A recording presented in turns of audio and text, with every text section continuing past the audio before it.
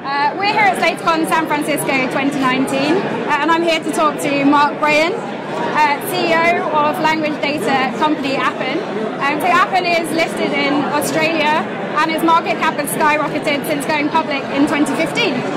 So Mark, can you tell us about some of the use cases for language data for AI solutions, and why is high quality language data so important?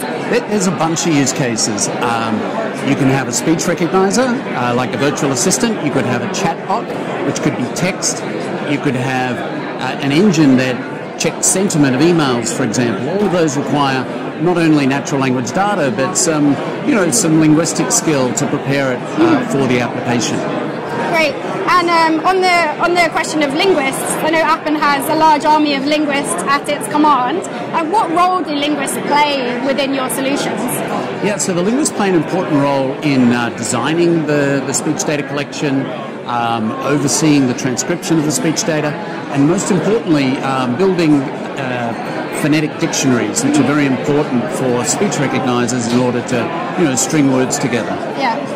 Okay, and lastly, can you give us a bit of an update on the FigureEight acquisition? How's the implementation going? Yeah, going very well. So we acquired FigureEight earlier this year, which gave us a platform that will not only improve the crowd workers that do the work for us, but also gives customers a self-serve window, so they can now go to the FigureEight platform, ask for the data they need, and the crowd responds and the data comes back to them. And it broadens us well beyond the language capabilities that we have. We now work in image data and video data, a much richer set of text data tools as well.